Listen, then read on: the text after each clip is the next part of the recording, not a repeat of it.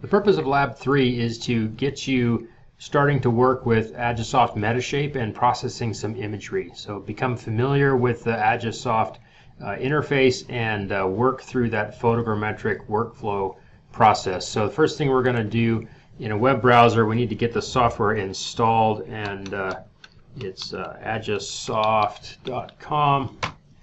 If we go there,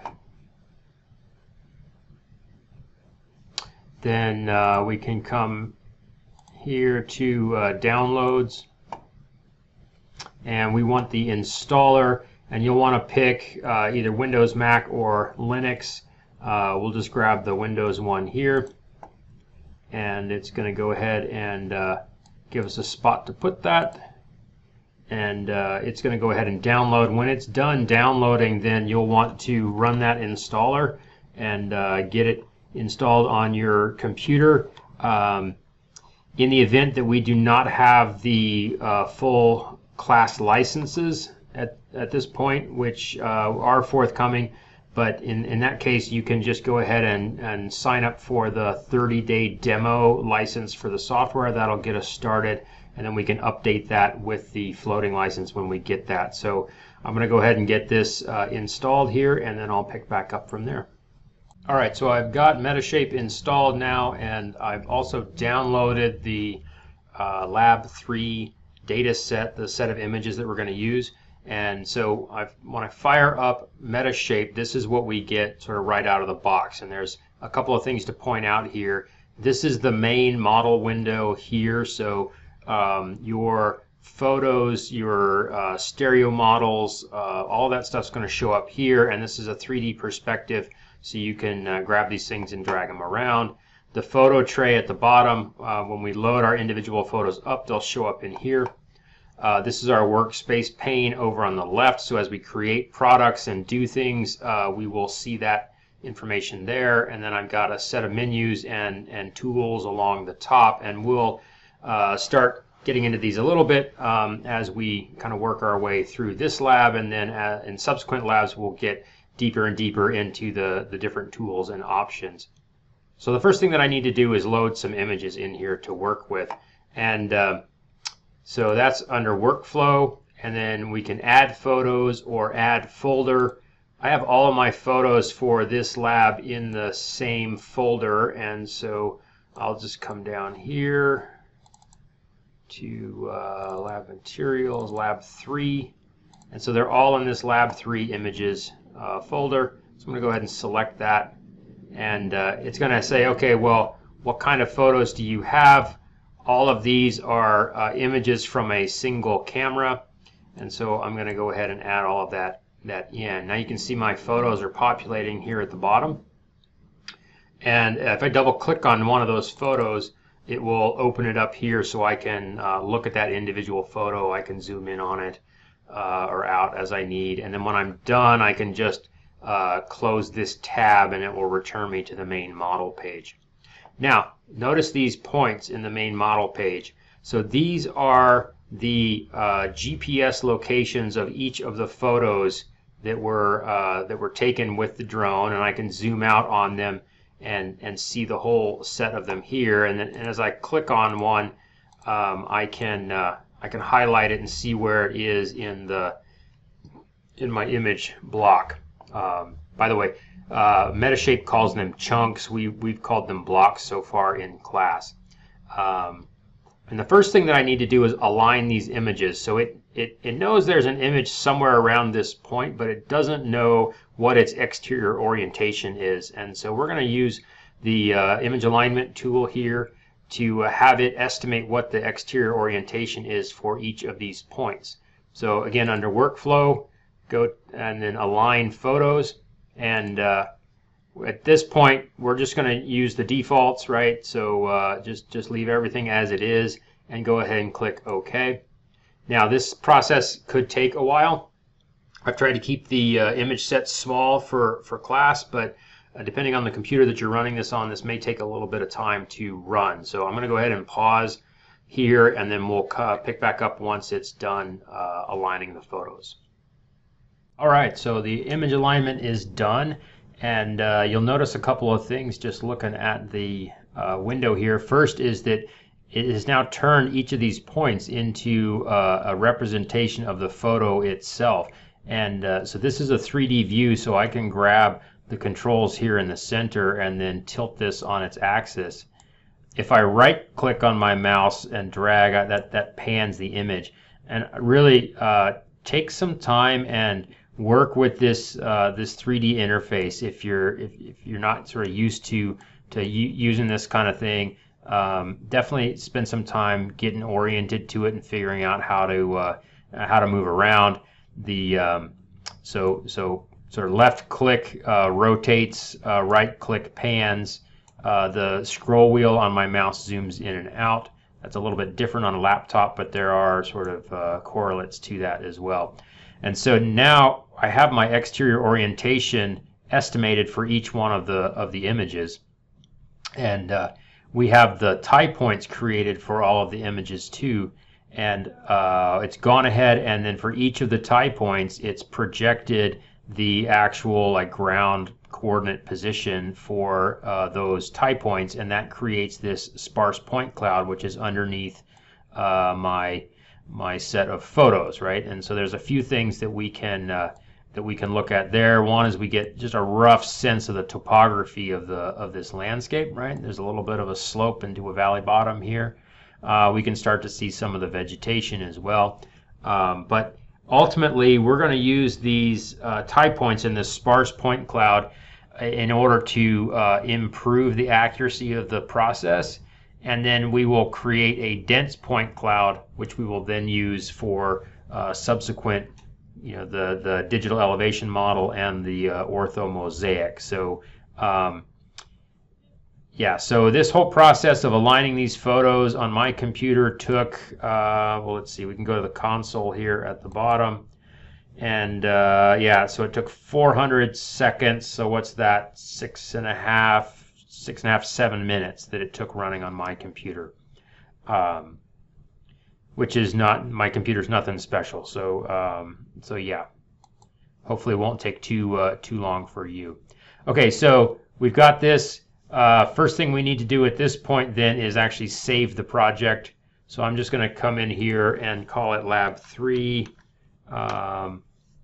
When you're saving the project, it's just saving the sort of information for the steps that you've done so far. So it's not actually saving the raw images separate from when you loaded them up. So that's an important thing to keep in mind. If you move or delete these original images, it's going to be unhappy with you. Okay, so some file management is a good idea. Make sure you know where you're saving things, where your imagery is, where your project files are. That's going to pay dividends down the road.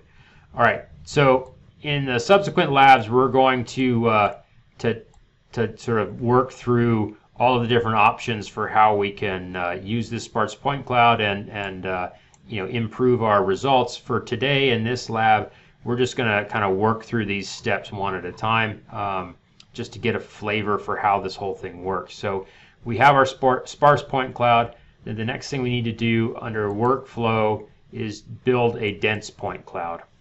And for today, for the sake of keeping everything moving along, we're going to choose low for our quality, and then just leave all of the other options as they are, and go ahead and hit OK.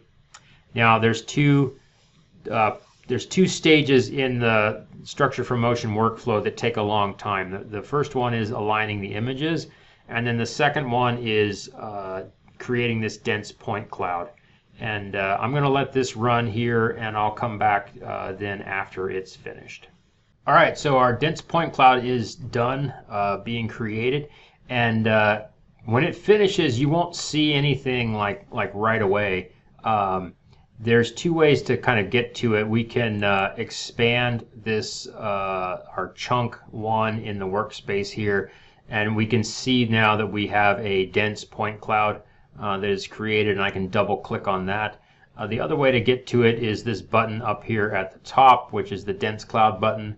Prior to creating the dense cloud, that was actually grayed out, so I can click on that now, and you can see we actually now have a much more detailed representation of this surface, and you know, we can zoom in on this and start to see some detail. If we're zoomed way in, then we actually see that this is in fact a collection of points that were created from this this densification process. Okay, so that's the dense point cloud, and this is the first of the real products that you get from Structure for Motion. A lot of my research is actually deals with analyzing these point clouds and looking at vegetation structure and estimating vegetation properties based off of these point clouds. So from here, this is the base then from which we're going to generate the other photogrammetric products. And so the next thing we're going to do is create a DEM. And so we can go to Workflow and build DEM for digital elevation model. Now, it will let you build a DEM and an orthomosaic using a geographic decimal degrees coordinate system. That's generally not a really great sort of practice. You should pick a projected coordinate system. And so I've used this UTM NAD83, NAD83 UTM Zone 11 projection. You may have to go to more and search for that, but that's the appropriate one to use in this case. And then we're going to have the dense point cloud as the source, and we'll just leave these other options as their defaults, and I'll go ahead and hit OK, and it's going to create this DEM. It shouldn't take too long to do it, so we'll just be patient here. Okay. Now notice on my workspace menu here at the left, I have a DEM now, and so I can double click on that. And there's my elevation model for the for this area.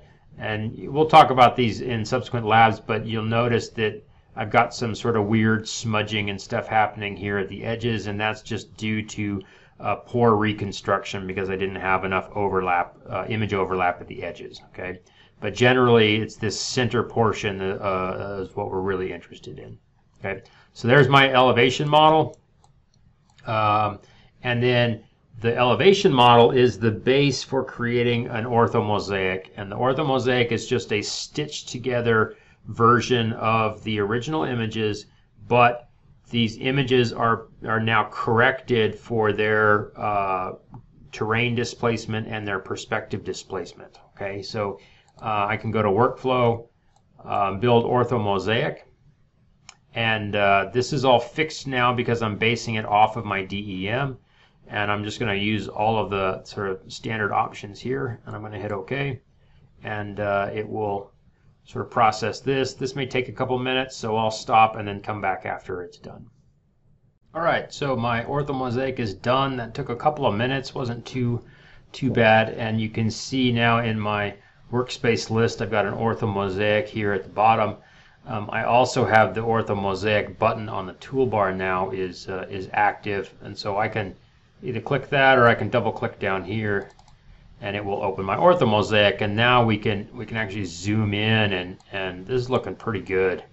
Nice sort of representation of this site. I've got a bit of a stream here that's coming through.